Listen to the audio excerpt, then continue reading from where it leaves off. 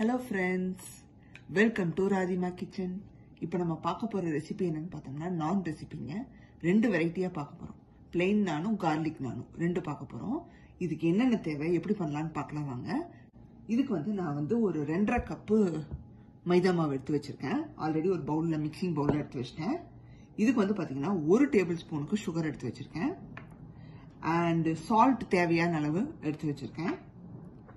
அப்புறம் baking soda பாத்தீங்கன்னா ஒரு 1/2 டீஸ்பூனுக்கு எடுத்து வச்சிருக்கேன். தயிர் ஒரு 3 டேபிள் ஸ்பூனுக்கு எடுத்து வச்சிருக்கேன். இதை வச்சு நம்ம நான் பண்ண போறோம். இது நம்ம பிசைஞ்சதுக்கு அப்புறம் மேக்ஸிமம் 2 ஹவர்ஸ் நம்ம ரெஸ்ட்ல விட போறோம். மாவை மிக்ஸ் பண்ணிடலாங்க. மிக்ஸ் பண்றதுக்கு முன்னாடி ஒன்று சொல்லிக்கிறேங்க. இதுக்கு தயிர்லயே நம்மளுக்கு மிக்சிங் சரியா போயிடும். இன்கேஸ் இன் பிட்வீன் நம்மளுக்கு பத்தலைன்னா தண்ணி யூஸ் பண்ணிக்கலாம். தண்ணி சில் தண்ணி கிடையாது, லூக் வார்ம் வாட்டர். கொஞ்சம் கை இப்படி வச்சு பார்த்தோம்னா நம்மளுக்கு வெதுவெதுப்பா இருக்கணும், அவ்வளவுதான். ரொம்ப சூடாகவும் இருக்கக்கூடாது, ரொம்ப சில்லுன்னு இருக்கக்கூடாது. அந்த மாதிரியான கன்சிஸ்டன்சில தண்ணி எடுத்து வச்சுக்கோங்க. இப்போ ஃபர்ஸ்ட் நம்ம சேர்க்க வேண்டியது சோடா உப்பு சேர்த்துக்கலாம். உப்பு சேர்த்துக்கலாம். சுகர் சேர்த்துக்கோங்க. சேர்த்துட்டு ஃபர்ஸ்ட் அந்த ட்ரை இன்கிரீடியன்ஸை மிக்ஸ் பண்ணி விட்டுருங்க.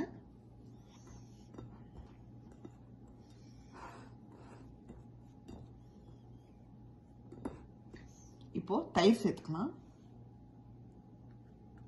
இருக்கிற தயிரை எல்லாத்தையும் ஒன்னா சேர்த்துருங்க.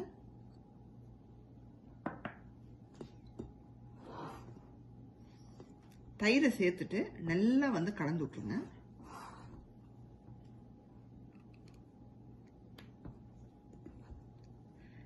தயிர்ல கலந்துட்டு அதுக்கப்புறமா நீங்க என்ன பண்ணுங்க, தண்ணி விட்டு தெளிச்சு மிக்ஸ் பண்ணிக்கோங்க. எப்பவுமே மைதாக்கு பிசையும் போது தண்ணி தெளிச்சு பிசைஞ்சிருக்கணும். ரொம்ப டைட்டாவும் இருக்கக்கூடாது, ரொம்ப லூஸாவும் இருக்கக்கூடாதுங்க. சப்பாத்தி மாவு மாதிரி சாஃப்டா பிசைஞ்சுக்கோங்க. இப்போ பாத்தீங்கன்னா மாவை நல்லா பிசைஞ்சு எடுத்துட்டு வந்தாச்சுங்க. நல்லா எல்லாம் கம்பைன் ஆகிற மாதிரி நல்லா சாஃப்டா பிசைஞ்சு எடுத்துக்கோங்க. இதுல இப்போ 1 டேபிள் ஸ்பூனுக்கு எண்ணெய் சேர்த்துக்கோங்க. எண்ணெய் சேர்த்து இதை ஒரு 2 ஹவர்ஸ்க்கு நம்ம ரெஸ்ட் பண்ண போறோம். நம்ம இதுல ரொம்ப எண்ணெய் தேவைப்படாது. இந்த ரெஸ்டிங்க்கு பண்றதும் டோஸ்டிங்க்கு நம்ம யூஸ் பண்றதும் அவ்வளவுதான். நல்லா இந்த மாதிரி எல்லா இடத்துலயும் கவர் ஆகிற மாதிரி இப்படி பண்ணி இப்படி வச்சிருங்க. பாத்தீங்கன்னா ஒரு 2-2.5 ஹவர்ஸ் வரைக்கும் நல்லா நான் ரெஸ்டிங் விட்டாச்சு. விட்டதுக்கு அப்புறம் பாருங்க நல்லா சாஃப்டாவும் இருக்கு, ஸ்டிக்காவும் இல்லை. இந்த மாதிரி நல்லா சாஃப்டா இருக்கணும். இப்போ இதை ரோல் பண்ணிட்டு நம்ம நான் மாதிரி தட்ட ஆரம்பிச்சிடலாம். பாத்தீங்கன்னா நம்ம 2 நான் பண்ண போறோம். பிளெயின் நான் ஒன்னு, கார்லிக் நான் ஒன்னு. பால் நீங்க இந்த சைஸுக்கு எடுத்துக்கோங்க. பெருசா சின்னது எடுக்காதீங்க, ஏன்னா கொஞ்சம் திக்கா தான் போடணும்.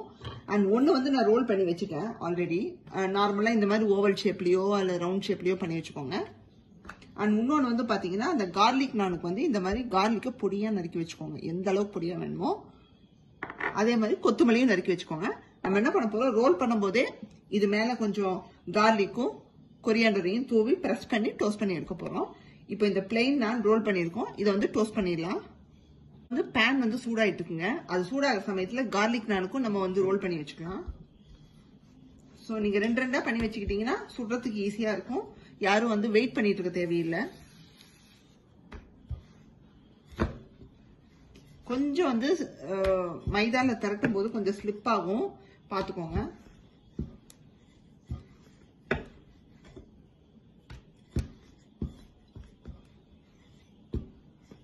ரொம்ப தின்னா தட்டிடாதீங்க, ஏன்னா நானுக்கு கொஞ்சம் திக்கா வேணும்.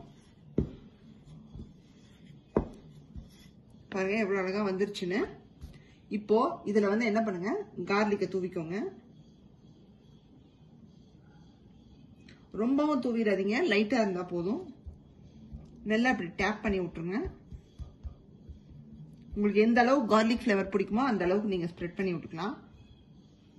இது மேல லைட்டா கொரியாண்டரையும் பேக் டு பேக் தூவிக்கோங்க.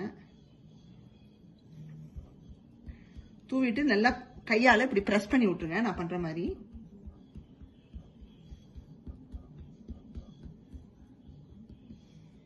இப்ப நீட்டா ரெண்டும் பண்ணி வச்சாச்சு. வாங்க டோஸ்ட் பண்ணிட்டு வந்துடலாம். இப்போ பேன் நல்லா சூடா இருக்குங்க. பிளெயின் நான உள்ள போட்டுருங்க. உங்களுக்கு தந்தூரி மாதிரி வேணும்னா லைட்டா ஒரு சைடு தண்ணியை தேய்ச்சு தோசைக்கல் மேல போட்டு, தோசைக்கல்லோ சப்பாத்தி கல்லோ போட்டு நல்லா வந்து பிரஸ் பண்ணி விட்டுட்டீங்கன்னா அது ஒட்டிக்கும். அதுக்கப்புறம் நெருப்புல காமிச்சீங்கன்னா உங்களுக்கு தந்தூரி மாதிரி வந்துடும். இல்லைன்னா இந்த மாதிரியே நீங்க டோஸ்ட் பண்ணி கூட எடுத்துக்கலாம், நார்மலா சப்பாத்தி டோஸ்ட் பண்ண மாதிரி. இதுலயே நல்லா வருங்க, சாஃப்டா வரும். நீங்க எந்த அளவுக்கு மிக்ஸ் பண்ணி ஊற வைக்கிறீங்களோ அதுதான் ரொம்ப இம்பார்ட்டன்ட்.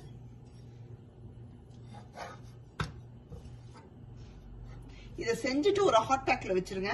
சோ சாப்பிடும் போது சூடா இருக்கும்.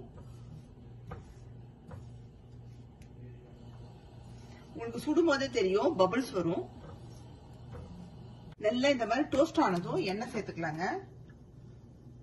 ஜஸ்ட் லைட்டா எண்ணெயை ஊத்தி இப்படி சுத்தீர ஊத்தி விட்டுருங்க. சூப்பரா வந்திருக்குங்க, பார்த்தாலே தெரியுது. இது இன்னும் கொஞ்சம் உங்களுக்கு பிளாக்கா வேணும்னா, அந்த பிளாக் டாட்ஸ் வேணும்னா டோஸ்ட் பண்ணதை இப்படி நெருப்புல வச்சிருங்க. இன்னும் கொஞ்சம் உங்களுக்கு அந்த கலர் கிடைக்கும். பக்கத்துல உள்ள நெருப்புல வச்சுக்கோங்க. இந்த புல்கால சுடுவோம் பாத்தீங்களா, அதே மாதிரிதான். பாருங்க, சூப்பரா பிளெயின் நான் ரெடி ஆயிடுச்சு. அதே மாதிரி தாங்க, பார்த்து இது இல்லாம விழுகாம இப்படி பிளேஸ் பண்ணிருங்க. இன்னொரு வாட்டி பிரஸ் பண்ணி விட்டுருங்க பேன்ல வச்சதும். ஜஸ்ட் நீங்க என்ன பண்ணுங்க, பேன்ல டோஸ்ட் பண்ணிட்டு இந்த நெருப்புல வந்து நீங்க 2 பக்கம் வச்சு எடுத்தீங்கன்னா உங்களுக்கு அப்படியே தந்தூரி நான் மாதிரி வந்துடும். ரொம்ப கஷ்டப்பட தேவையில்லை.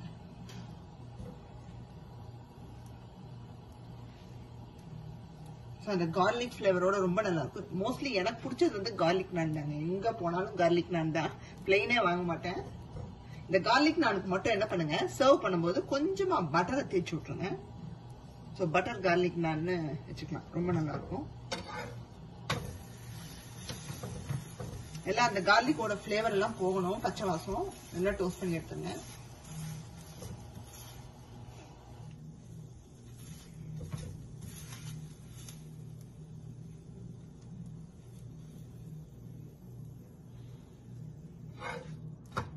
விழுகாது, உங்களுக்கு பார்த்தாலே தெரியும் டோஸ்ட் ஆகி அப்படியே வந்துட்டு இருக்கு. இதை லைட்டா நெருப்புல காமிச்சிடலாம்.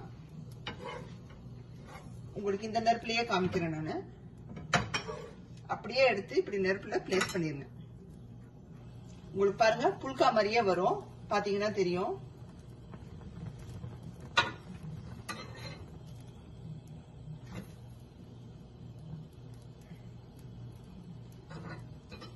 லைட்டா தான் வைக்கணும், ரொம்பவும் வச்சிடக்கூடாது. சூப்பரா வந்திருக்குங்க. இப்ப இதை வந்து லைட்டா நம்ம ஆயில் சேர்த்துக்கலாம்.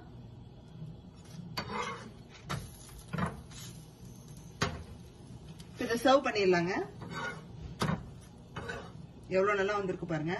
சூப்பரா நான் பண்ணி சர்வ் பண்ணியாச்சுங்க. நான் கூட வந்து பன்னீர் மசாலாவோட சர்வ் பண்ணியிருக்கேன். நாங்க அதோட இப்போ சாப்பிட்டு என்ஜாய் பண்ண போறோம். நல்லா சாஃப்டா வந்திருக்குங்க. கண்டிப்பா நீங்களும் வீட்டில் இதை பண்ணி பார்க்கணும். இந்த சிம்பிளான நான் ரெசிபியை பண்ணி பார்த்து என்ஜாய் பண்ணுங்க. இந்த வீடியோ உங்களுக்கு பிடிச்சிருந்தா லைக் பண்ணுங்க, ஷேர் பண்ணுங்க. சப்ஸ்கிரைப் பண்ணாதவங்க ராதிமா கிச்சனை சப்ஸ்கிரைப் பண்ணிருங்க. மறக்காம பெல் பட்டனையும் கிளிக் பண்ணிருங்க. அப்பதான் நான் போடுற வீடியோஸ் எல்லாம் உங்களுக்கு வந்து சேரும். பாய்.